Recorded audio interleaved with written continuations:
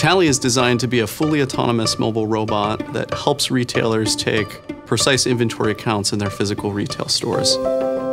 We are now announcing the third generation of Tally. We're really excited about this platform because it's what we believe is the market-leading retail robotics solution.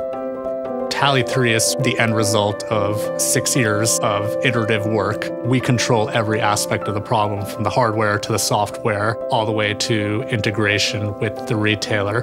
Tally 3.0's optical system is one of the world's most advanced.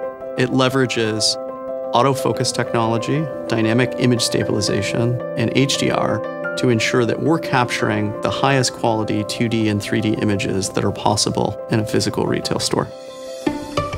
The RF sensors are used to capture RFID tags, which many products now have, especially in sectors like retail. These sensors allow us to get high-quality data, and the insight from that data is what is provided to the customer. One other new feature in Tally 3.0 is the compute architecture.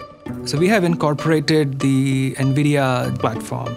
We can also move the processing easily from the edge to the cloud and also in between on-premises using containers.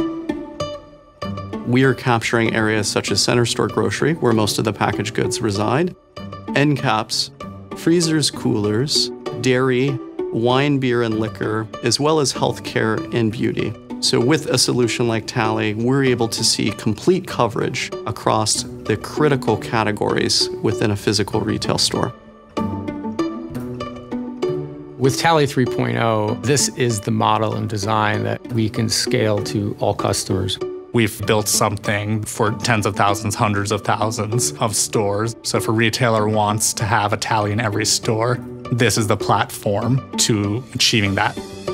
We're so excited for what the future holds for this technology as it begins to be deployed ubiquitously across retail stores.